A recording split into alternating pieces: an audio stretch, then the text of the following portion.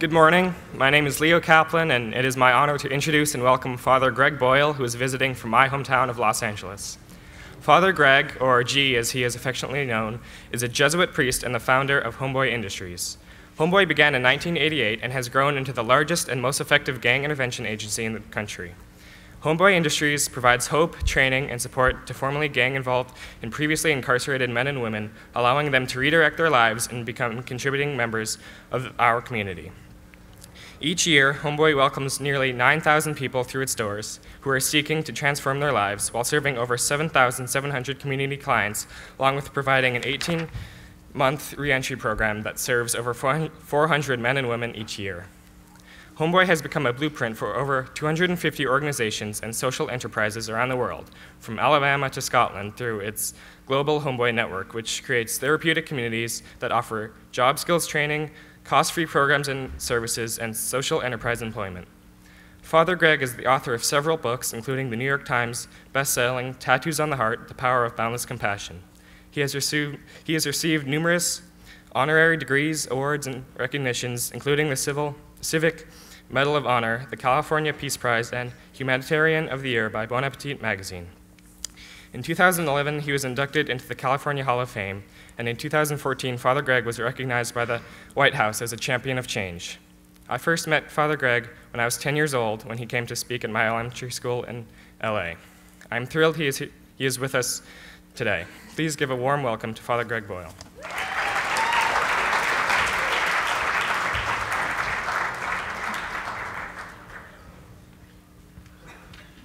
Thank you very much. It's a privilege to be with you, a privilege to know Leo and his family for all these years. And I was happy that I was in at Fairfield University last night, so happy to be with you today.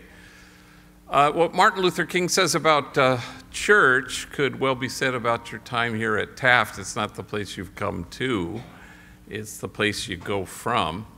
And you go from here to reimagine the world so it might look differently than it currently looks. And that is something that's probably right on time.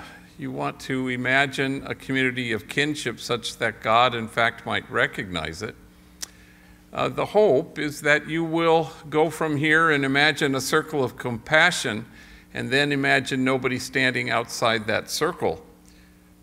You go from here to dismantle the barriers that exclude. And the only way to kind of do that, I think, is to inch your way out to the margins, however you imagine them.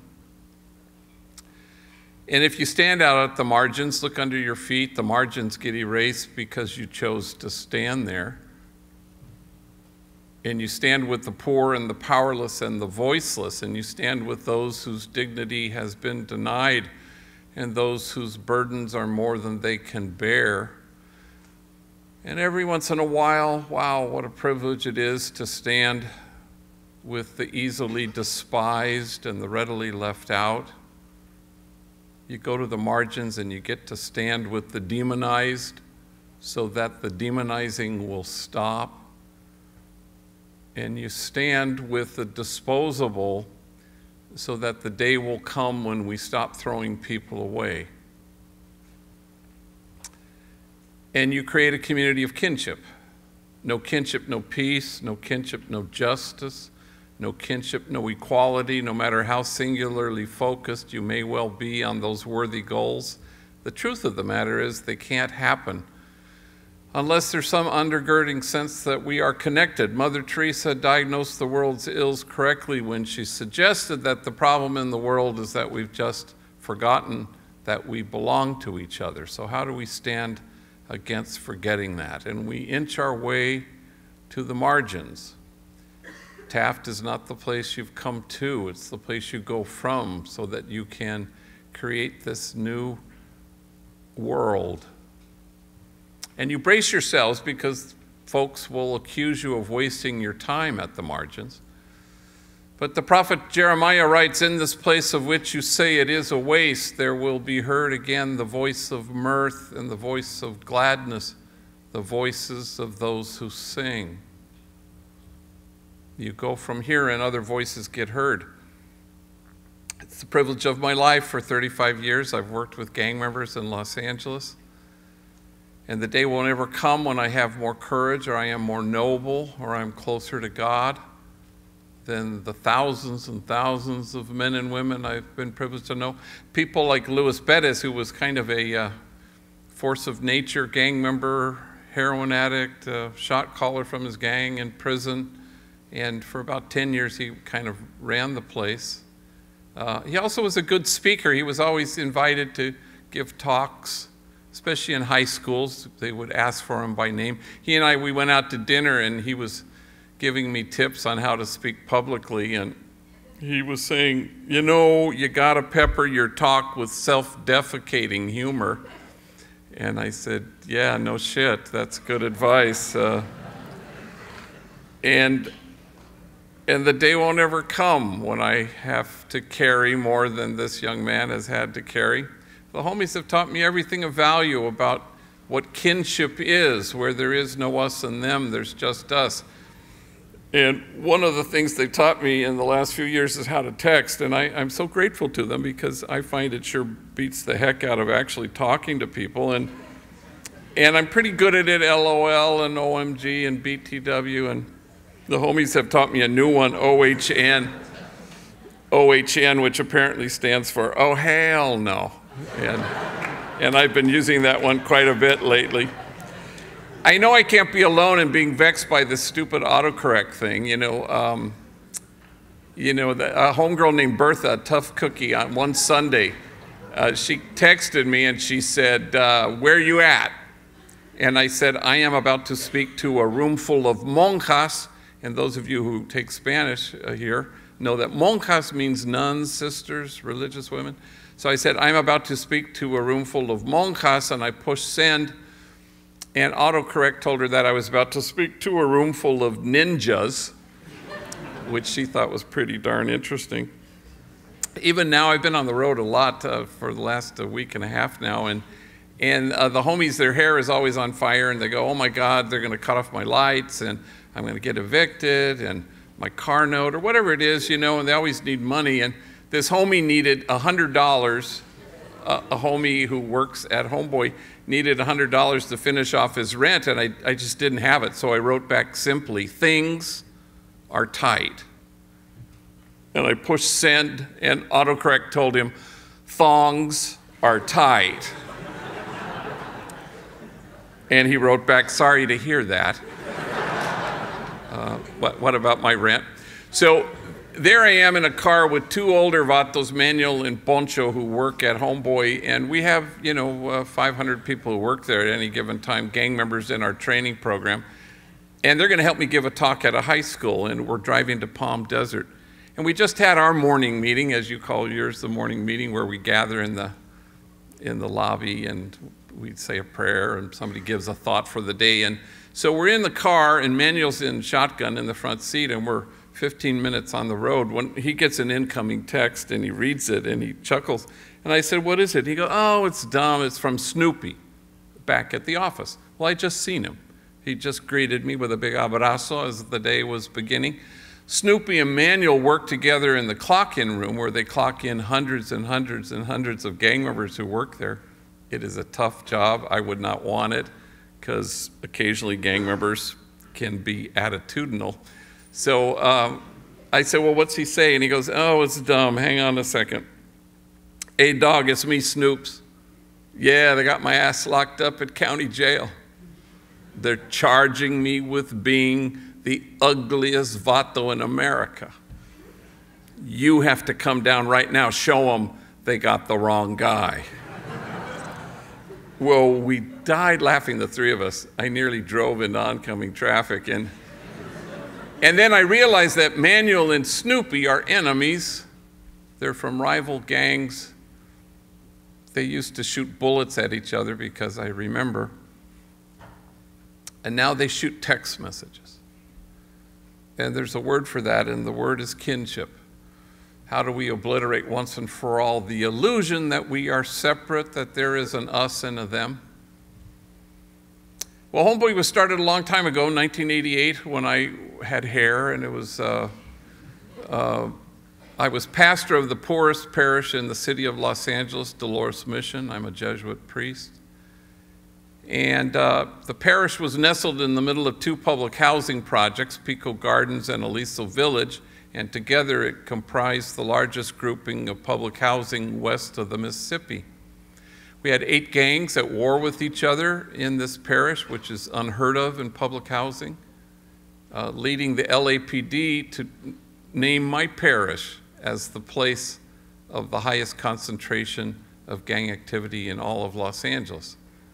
I didn't know that when I drove up. And in Los Angeles, we have 120,000 gang members, 1,100 gangs. If LA is the gang capital of the world, my parish was the gang capital of Los Angeles. I buried my first young person killed because of this sadness in 1988, and I buried my 231st 2 weeks ago. Not all from that community, but I run an extremely large gang intervention program. I get asked to do this. So the first thing we did was we started a school because there were so many junior high, middle school age gang members who had been given the boot from their home school. Nobody wanted them. So in the middle of the day, they were wreaking havoc. They were violent. They were selling drugs. They were writing on walls. So I would walk out to them and I would say, hey, you know, if I found a school that would take you, would you go? And to my surprise, every single one said, yeah, you know, I would. And then I couldn't find a school that would take them. You know, that sort of forced my hand. So right across the street from the church is our parochial school.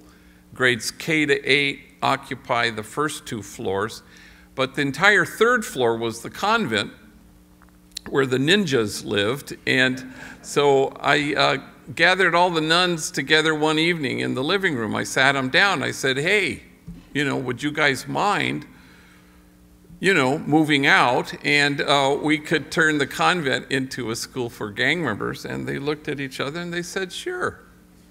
So that was the extent of their discernment process. And that brought a large numbers of gang members to the church property, which created a disconnect. You know, people in the parish would come up to me and they say, wait a minute, aren't churches supposed to be hermetically sealed? You know, good people in and bad people out. And I thought it was a good gospel challenge. And then the gang members said if only we had jobs, so myself and the women, we marched around the factories that surrounded the housing projects trying to find felony-friendly employers, and that wasn't so forthcoming. So we invented things, a maintenance crew, a landscaping crew, a crew to build our child care center, all made up of rival enemy gang members from the 8 gangs in my parish. And then, none of you were born when this happened, but it was 1992, after the Rodney King verdict, the whole city of Los Angeles exploded, at least every pocket of poverty, but not the poorest pocket. My parish didn't ignite, and the LA Times wanted to know why that was, so they interviewed me, and I told them, well, maybe it's because we have 60 strategically hired gang members who work side by side with their enemies, and they have a reason to get up in the morning and a reason not to gangbang the night before, and more to the point of your question, a reason not to torch their own community. So the article appeared the next day. Well, the following day, I get a phone call from a movie producer in Hollywood named Ray Stark, who happened to have $500 million. So he summoned me to his Beverly Hills office, and he said, how should I spend my money? As I look back on it now, I see I woefully undershot my request, but I said, well, you know, there's an abandoned bakery across the street from the school. It has ovens. They don't work. You could buy the place. You could fix the ovens. You could put, I don't know, hairnets on rival enemy gang members. They could bake bread. We could call it Homeboy Bakery. That was the extent of my business plan, and he said sure. So we were off and running. A month later, we started Homeboy Tortillas in the Grand Central Market in downtown LA. Once we had plural, we changed our name from Jobs for a Future to Homeboy Industries. as if there was any industry involved in this, and not everything worked, I'll be the first to admit it. Homeboy Plumbing really was not hugely successful. Who knew?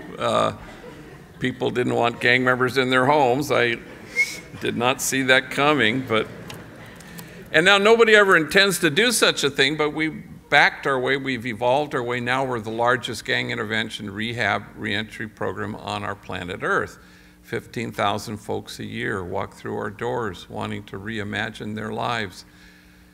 It's mainly a place for healing because everybody comes through our doors with what psychologists would call a disorganized attachment. Mom was frightening or frightened, and you can't calm yourself down if you've never been soothed. So they find rest from their chronic toxic stress. They find a community of tenderness that holds them. They gain resilience. They leave us after 18 months, and now the world will throw at them what it will, but this time they're not toppled. So everybody's in therapy. We have 4 paid therapists, 47 volunteer therapists, including 2 psychiatrists, case managers, lots of classes, navigators, free tattoo removal. No place on the planet Earth removes more tattoos than we do. We have a designated clinic with 3 laser machines, 1 paid physician assistant, 43 volunteer doctors. So if anyone's starting to regret that rhino tattoo you have, just see me afterwards.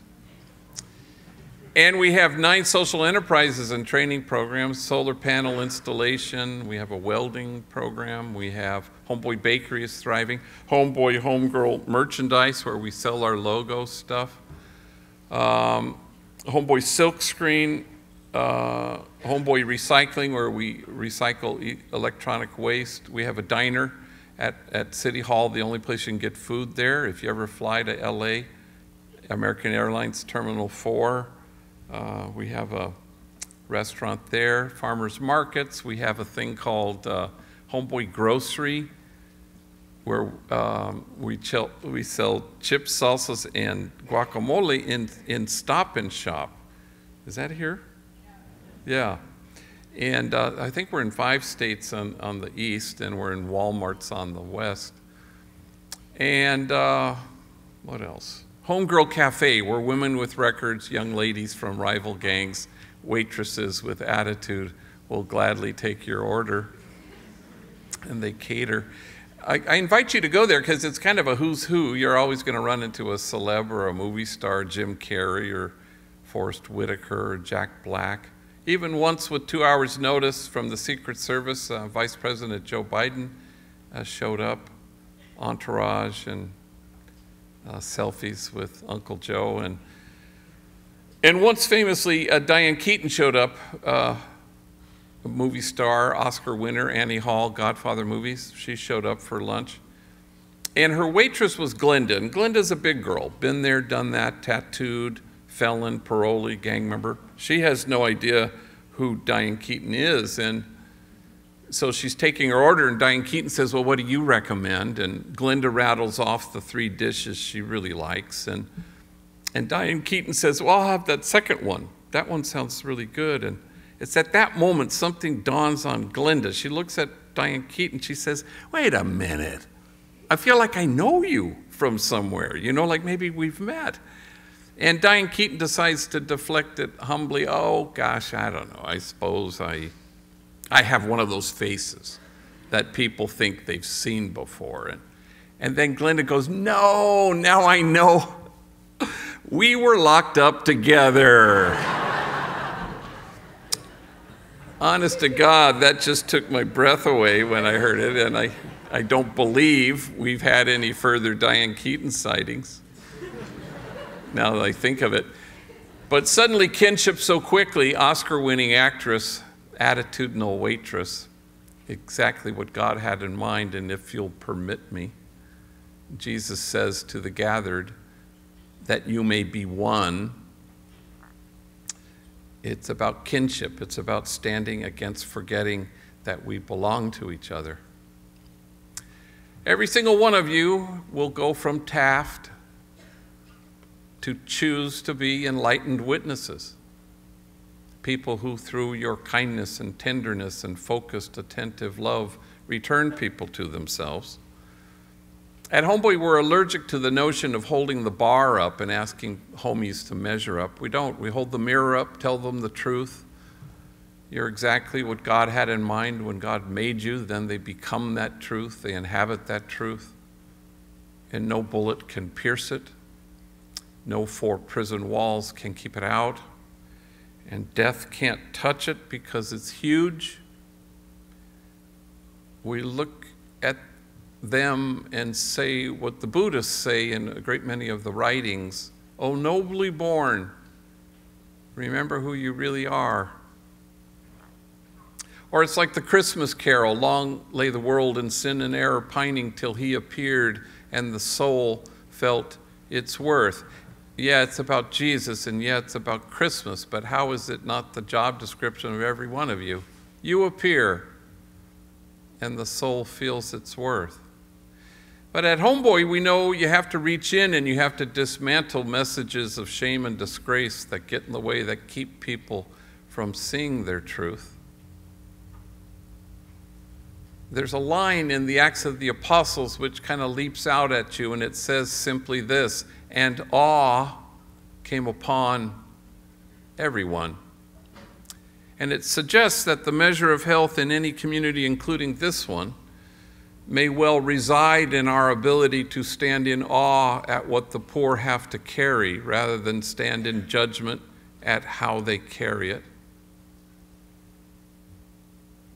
So a number of years ago, I was invited to speak to 600 social workers in Richmond, Virginia, and it was an all-day 9 to 5, what they call a gang-in service, where you get credits.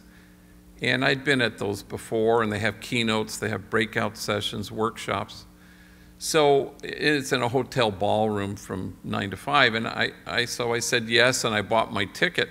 Well, a week before I was to fly, I pull out the original inviting letter, and to my horror, I discover that I am to be the only speaker from 9 to 5 all damn day. And I said to myself, oh, hell no. So I invited 2 homies in, Andre and Jose, and I sit them down, and they're trainees. They've been there like 9 months of their 18 months. And I said, look, at the end of the week, you're flying with me to Richmond, Virginia. I'd like you to get up and tell your stories to 600 social workers. Take your time, because we got a long-ass day to fill. And I'd never heard their stories. And so Jose got up first, and he's 25 years old, I guess, at the time. Gang member, tattooed, been to prison. We have phases in our 18 months. So his phase that he was currently in, he had become a very valued member of our substance abuse team, a man solid in his own recovery. Now he's helping younger homies and homegirls with their addiction issues. So not only had he been in prison, but he had a long stretch as a heroin addict and a long stretch as a homeless man.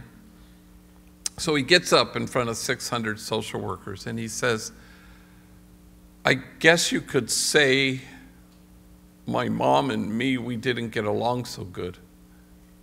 I think I was 6 when she looked at me and she said, why don't you just kill yourself? You're such a burden to me. Well, 600 social workers audibly gasp.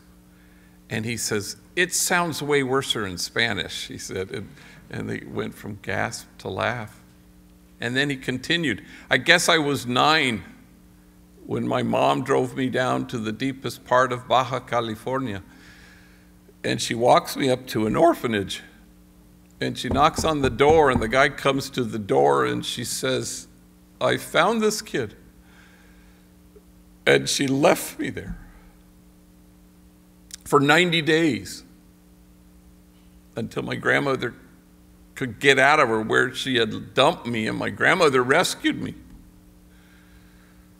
My mom beat me every single day of my elementary school years with things you could imagine and a lot of things you couldn't. Every day, my back was bloodied and scarred. In fact, I had to wear 3 t-shirts to school every day. First t-shirt because the blood would seep through, and second t-shirt because you could still see it. Finally, the third t-shirt, you couldn't see any blood. Kids at school, they'd make fun of me. Hey, fool, it's 100 degrees. Why are you wearing 3 t-shirts? And then he stopped speaking, so overwhelmed with emotion, and he seemed to be staring at a piece of his story that only he could see. And when he could regain his speech, he said through his tears, I wore 3 t-shirts well into my adult years because I was ashamed of my wounds. I didn't want anybody to see them. But now I welcome my wounds. I run my fingers over my scars. My wounds are my friends. After all, how can I help heal the wounded if I don't welcome my own wounds?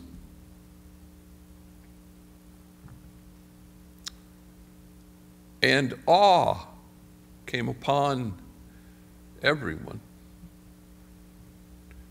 The measure of your compassion lies not in your service of those on the margins, but only in your willingness to see yourselves in kinship with them.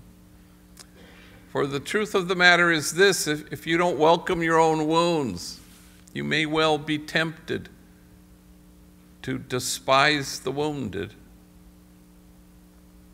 For there is an idea that's taken root in the world. It's at the root of all that's wrong with it, and the idea is this, that there just might be lives out there that matter less than other lives. You go from Taft to stand against that idea.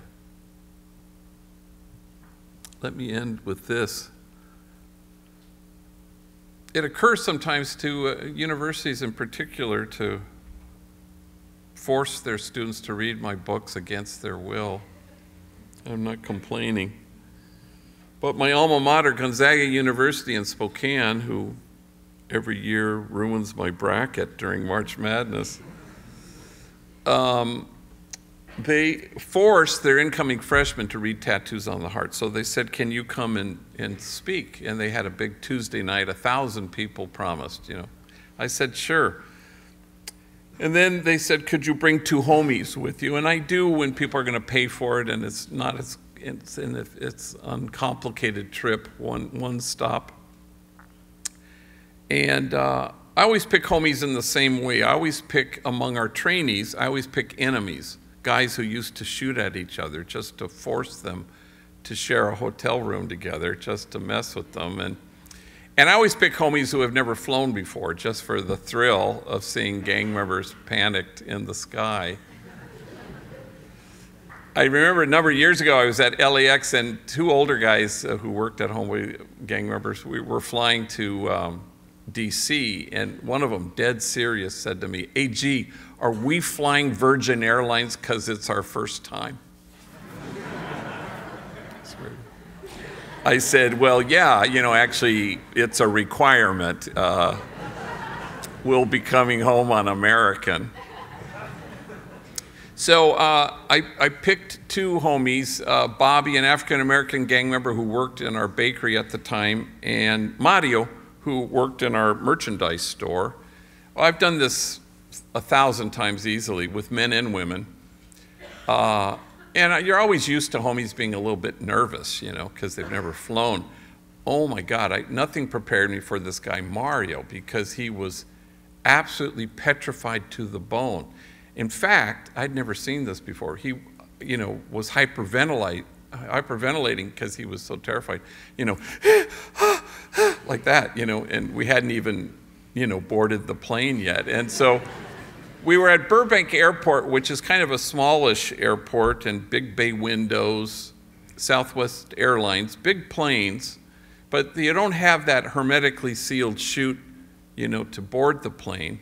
You have to walk out onto the tarmac like you're the president, and they have those steps that get to the front of the plane, and the big feature at Burbank are the steps that go to the back of the plane. So I'm sitting in Burbank next to Mario. Bobby's off exploring the airport, and our plane arrives. And it's early morning, and people are deplaning. And I turned to Mario and I said, "Hey, Mario, that's gonna be our plane." Like this, I think, oh my God, he may actually die before we climb those stairs. And so then I see our flight crew arrives, pilots and flight attendants, and there are 2 flight attendants, females. Both of them have very large cups of Starbucks coffee, and they're schlepping up the front steps to the plane. And Mario goes, "When are we going to board the plane?" I said, well, as soon as they sober up the pilots. There they go now. Perhaps I shouldn't have said that. So I should tell you that in our 31-year history as an organization, Mario is the most tattooed individual who has ever worked there, which is really saying something. He's all sleeved out, all his arms down to his fingertips, covered in tattoos. His neck is blackened from jawbone to collarbone with the name of his gang. Head shaved, covered in tattoos, forehead, cheeks, chin, eyelids that say "the end," so that when he's lying in his coffin at the end of his life, there will be no doubt for anybody, I guess. Well, I had never been in public with him, and we were walking through the airport, and honest to God, people are like that. Mothers are clutching their kids a little more closely. I'm thinking, wow, isn't that interesting? Because if you happened to be at Homeboy tomorrow, and you walked up to anybody who worked there, and you said, "Quick, give me the name of the most gentle soul who works here," they will think for half a second. They won't say me. They'll say Mario. Yeah, Mario. Mario works in our cafe now. Mario is proof that only the soul that ventilates the world with tenderness has any chance of changing the world. Mario is proof that the highest form of spiritual maturity is tenderness. So we get to Gonzaga. Of course, there's the Tuesday night talk. What they don't tell you is they've planned 93 other talks in the course of the day. This class, this meeting, this lunch, this class, all damn day. And I go, oh, come on, So I said, look, I'm not going to speak in any of these. So I tell them, I'm going to sit in the back of the classroom. You guys get up and talk. Oh, they were terrified, especially Mario. But they did it. And they told their stories of terror and torture and violence and abuse of every imaginable kind. And honest to God, if their stories had been flames, you'd have to keep your distance, otherwise you'd get scorched. I would not have survived a single day of either of their childhoods. So the nighttime talk comes, and I coax them up before me to do 7 minutes, kind of a snapshot, so that after my talk, I could have them up here for the Q&A session. And Mario was just so undone by this because it's 1,000 people, but they got through it and they did a good job. Then I got up and did my thing, and then I invited them to stand on either side of me, and I go, yes, questions. Yes, ma'am. And a woman stands and she goes, yeah, I got a question. It's for Mario. First question out the gate. And Mario steps up to the microphone, he clutches it intently, and he's a tall, skinny drink of water, and he's just terrified, yes? And she says, well, Mario, you say you're a father, and you have a son and a daughter, they're about to enter their teenage years. What wisdom do you impart to them? What advice do you give them? And Mario closes his eyes, and he clutches the microphone, and I can sense he's starting to tremble. And he's getting a friggin' hernia trying to come up with whatever the hell he's going to say. And when suddenly he blurts out, As soon as he says those two words, he rushes back to his microphone-clutching, closed-eyed refuge. And now I know he's losing the battle with his tears, but he wants to get the whole sentence out.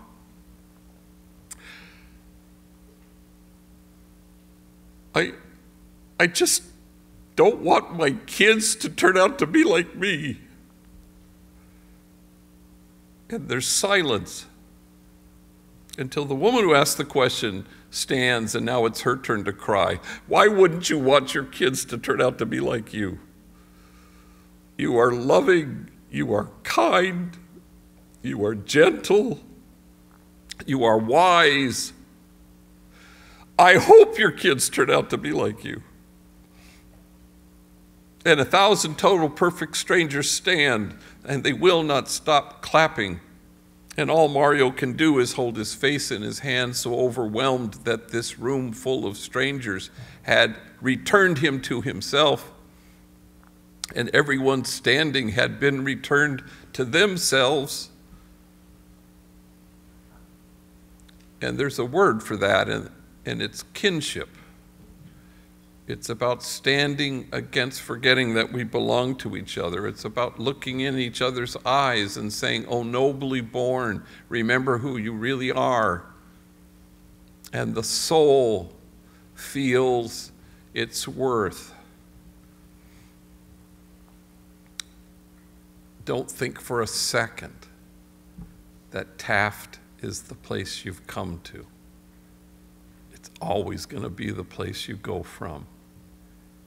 And you go from here to bravely stand at the margins so that the margins get erased, so that you can imagine a circle of compassion and imagine nobody standing outside of it.